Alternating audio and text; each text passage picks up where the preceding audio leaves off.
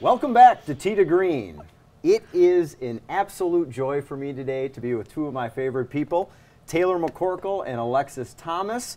Ladies, I got to tell you, what are the chances that two of you being good friends, Player of the Year on the Wisconsin PGA Junior Tour, Co-Player of the Year in high school golf? Absolutely amazing stuff. So to all the young ladies at home that are watching this that really want to go on to play some junior golf in their future, Alexis, behind the scenes, what are some of the things you're doing?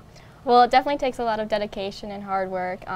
Something that I've always done over the years is spent my time on the range, hitting knockdowns, hitting any kind of shot, and then also short game. That is definitely the major key to being successful in golf.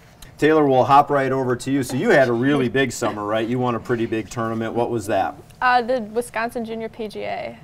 And so what were your rounds like? Did you expect at that time of your career you were going to win this thing?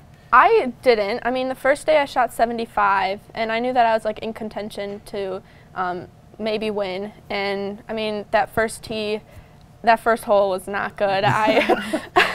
I had a double bogey on the first hole, and so after that I was like, you know, you just have to settle into your round. And so I just stopped thinking about like winning, and I stopped thinking about what I have to shoot to be able to like possibly win, and I just played my own game and ended up shooting 68. Well, we were all sitting in my office, all the employees, and we were like, refresh, refresh, refresh. And then the powerhouse, Lauren Skibba, comes in with a really low score, and we were kind of thinking, man, it's her tournament again. Yeah. And I'm texting your dad and your sister, and she's not playing very good. I don't know what's going on out there. And then all of a sudden, what was your final round score? 68. 68, unbelievable, come from behind. And because you win that tournament, the Wisconsin PGA Junior Championship, what happens from there?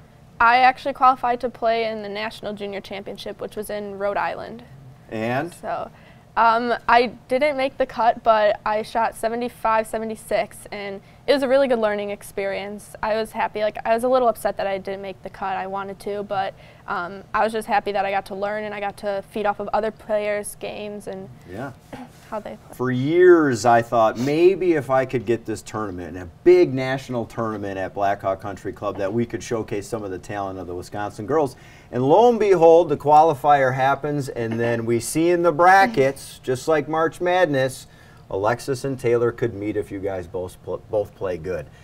Tell me what it was like when you saw that you were going to have to play each other, starting with you, Taylor. I didn't know that I was going to play her after I won that first match, and then when I found out, I mean, it was like I kind of was a little upset about it because, I mean, we're such good friends that I didn't really want to have to play against her. Yep. But, I mean, I think we probably both just wanted to go out and play our game and just have fun with it, and like you said, just showcase the talent in the Madison area. How about yourself?